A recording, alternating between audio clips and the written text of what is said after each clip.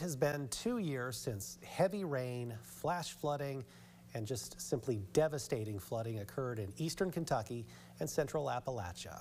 Lassie Prokos joins us in studio this morning after meeting with a flood survivor who's reflecting on the flood anniversary. Yeah, guys, the region is still in the process of rebuilding. While signs of the flood remain, the area faces many challenges as it attempts to recover and rebuild hope. Seems like yesterday. It sure does. It don't seem long at all. For Knott County native Evalie Nichols, the aftermath of eastern Kentucky's floods still brings back horrifying memories. She says no matter how much time passes or will pass, there's always a reminder when she steps outside and sees where her house once stood. We couldn't do anything. It just come so fast. We didn't realize it. Nichols was inside her home with her son at the time of the flooding, when all of a sudden she felt the home shift off its foundation and float away with her in it.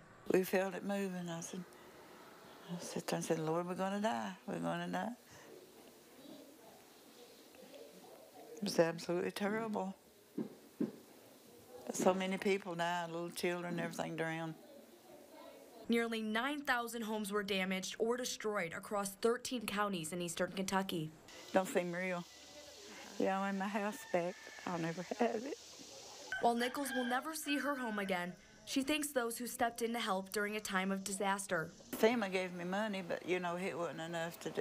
The block land and buying the block and everything was a fortune. So I just heard about this and I put in an application and here they finally got here.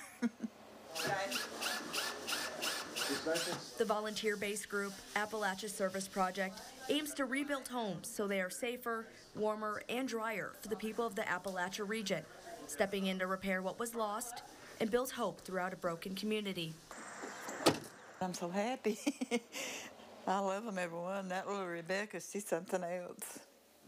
Yeah, they're all good people. This is the third ones that's been here.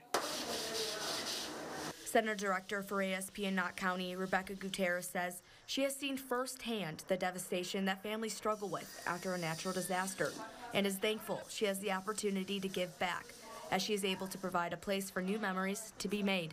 As both staff and volunteer, you're able to get so much from these families and take away more than you would expect coming into this week.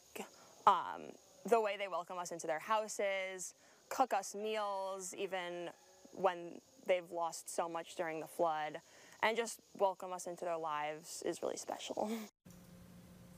Knott County is only one of the 17 counties that ASP serves, and officials say that over the 7 weeks of repairing and rebuilding homes, Knott County ASP was able to finish 15 homes.